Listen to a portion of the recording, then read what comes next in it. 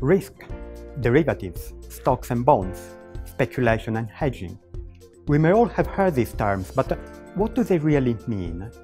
And why do they matter to us and to the financial markets?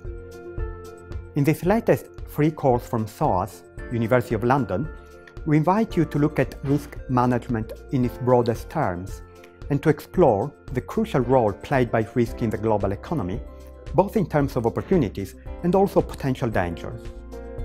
But what are the main types of risk? And what are the methods used by financial firms to manage them? We'll use practical examples of financial investment to examine risk management concepts, tools and techniques, and explore how these are used in forming and analyzing portfolios. From futures and options to hedging strategies, we'll also examine how these tools might alter risk in investment positions as they're applied in markets around the world. Joining colleagues from our Center for Financial and Management Studies, we look at the principles that drive the management of risk and ask how can we ensure that these principles are implemented wisely.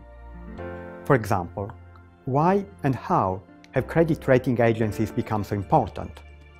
And what role did they play, if any, in the recent financial crisis?